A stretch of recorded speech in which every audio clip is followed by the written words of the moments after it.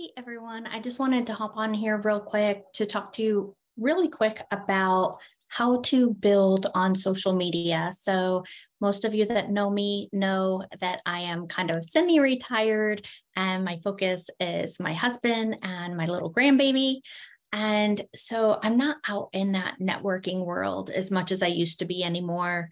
And but I still build my business, and I was with the same company for almost 20 years, and now I've started the Super Patch joining with that company. And I just joined in September 13th to be exact. And so I just hit my 5-month anniversary. And I have mainly built on social media. And so everybody always asks me, like, how do you build on social media? And, how do you connect with people? And I've done it for many years that way. And so I just want to go with you really quickly. I want to make this short and sweet so that way it's not a super long training. But one thing you want to do is you want to build your friend list. So if you haven't done that, look at how many friends you have and work on building that. So think about, you can add people from high school, from college, from growing up, connect with people. You can think of groups that you're in or join other groups, whatever hobbies you have, join some groups that you have hobbies. So like I'm in some widow groups because I was that for 8 years. I'm in homeschool groups because I used to homeschool. I'm in Christian mom groups. I'm now in some grandma groups. I'm in some Marine mom groups because my youngest is in the Marines. So just think of the different groups or the different hobbies or the different interests you have and join different groups for that. And then don't spend a lot of time in there, right? I don't spend a lot of time on social media. I probably spend 15 to 30 minutes a day on social media. Sometimes it's off and on a couple times throughout the day, though. 5 minutes here, 5 minutes there. So you want to hop on and you want to check things. You want to like and comment on things. And with people in groups, you will notice some different things that people post. And maybe you find someone that you kind of feel a little connection with. So then add them to your friend list. If they've seen your name and they've seen you interacting in the group and providing value in the group, then when you friend them and they see your name, they're going to recognize it, and they're going to recognize it as you are someone that gives value. So then they'll accept that friendship. So then with the testimonials, if you're following me on social media, you'll see that I post usually one a day. Sometimes I post more if I end up finding more, but I try to at least post one a day of a different testimonial that I think might attract somebody. So I post things to attract people to ask me rather than me having to go out and ask other people. I also, on my current friend list, I add 5 to 10 people a day into our instant results testimonial group because there's no links in that group. And that way people can be in that group. They can read the testimonials. I try to add testimonials in that every day. Also, you're welcome to add your own. I highly encourage you to add your own. So however the patches have helped you, add your own testimonial in that group. So that way other people see that, as well as share it on your page, but add it in the group. But the same thing, then as people see that on your page, then people that interact or ask you questions, add them to that group while you also give them the information. And let them know that you've added them to the group so that way they can read more information about the different testimonials, and you can tag them on whatever. So like if they said that they have Parkinson's or know somebody that does, then you can look up those testimonials in the group and then tag them under that post, because maybe they don't know how to do a search in the group, right? So don't always assume that everybody knows how to do the searches. And if you know how, then make sure to tag them. So that way it can help them and they can find it quickly. But then also think of things of how Facebook works on algorithms, right? And the more people that interact with you, the more they will see your posts. So one thing I do is I send everybody on my list a happy birthday message. I don't message them on their wall.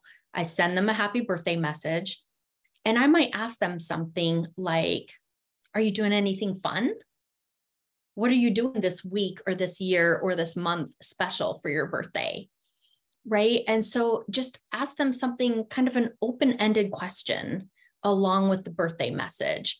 So that way they respond to you. Right. And then you want to respond back to them. Right. And it's not, it does build your algorithms. And so when people respond to you in the messages and you are responding back to them, it's going to make them see your posts more. So that's a good thing. But you don't want to do it just for that. You want to also do it because you truly just want to build the relationship, right? But when you do that, then it also does make them see the posts on your wall more. So, like with me, I have over 10,000 followers. And so, a lot of posts I don't see. So I reach out to them on their birthday, I message them, but I also glance at their wall. And so that way I can say something to them that maybe is kind of applicable to something that they posted. I also go on their page and like or comment on something. So that way they see my name and my face, right? And I'm also, they're on my friend list for a reason, right? So you want to keep that relationship going. You want to interact with them, and you want to kind of, you might not see everything every day, but at least a couple times a year you go through it. That's another thing that I've done too, is I've downloaded my whole friend and follower list on Facebook, and I try to go to 5 pages a day. And I don't always make it every day, but some days I might do a few more too. But I go to a couple different pages and then I delete them. So that way I keep track. And so I'm going to everyone's page, at least, and I might not even get 10,000 people. I don't always get through them all in one year even, but I do at least on their birthday. And then I do that other thing too, where I just go through and I go to a couple a day. And that way I'm kind of still, because you friended them for a reason. So you want to keep that relationship going. So it's just something to reach out and have that personal touch.